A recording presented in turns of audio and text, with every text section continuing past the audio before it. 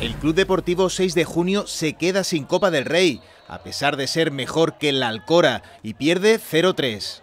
El conjunto ceutí quedó apeado de la competición copera. A pesar de disputar un buen encuentro y tener muchas ocasiones de gol, el equipo local se quedaba sin el sueño.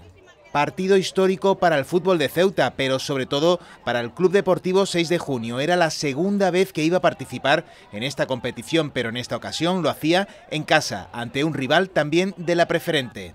El partido no pudo empezar peor para los intereses caballas, ya que nada más salir, saque de esquina y Alejandro de cabeza conseguía batir a Goyo.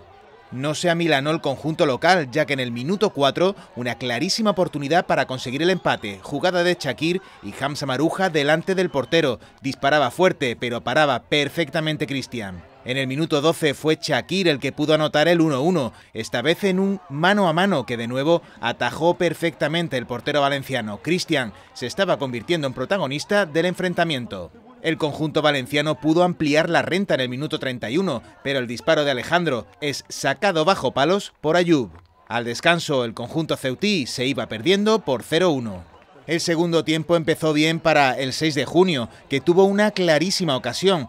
Saque de esquina y Ayub, libre de marca en el punto de penalti, mandaba la pelota fuera. Del empate a 1 se pudo pasar al 0-2. En el minuto 52, 4 ocasiones seguidas, donde el protagonista fue Cristian, primero disparando al palo, luego con otro remate que sacó bajo palos Ayub y posteriormente con otro disparo que paró Goyo.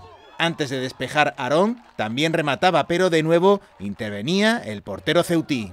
En el minuto 60, la jugada polémica del partido. El colegiado señalaba penalti por derribo en el área. El encargado de lanzarlo era Aarón, que no perdonaba y dejaba el choque en 0-2.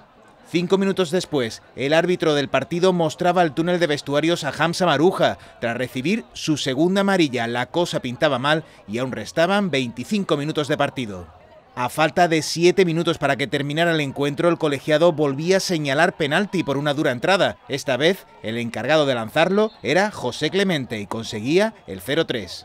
El Club Deportivo 6 de Junio se despedía por segundo año consecutivo de la Copa del Rey, pero esta vez dejando unas buenas sensaciones. El equipo jugó bien, pero le faltó pegada y eso le condenó a perder este compromiso de previa ante el Alcora valenciano.